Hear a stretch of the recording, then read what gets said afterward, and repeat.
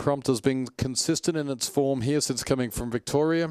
Coda Keeper was an impressive last start to win a green light. All set to go. Race 9, Jackson Family 5th grade.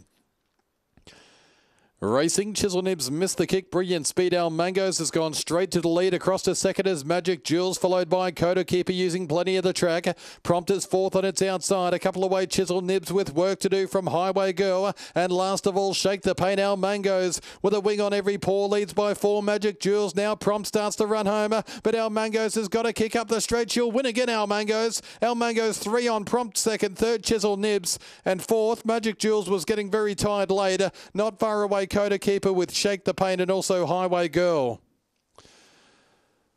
Al Mangoes, Les Wisner, 20:10 and 3:50 from start to finish, defeats Prompt.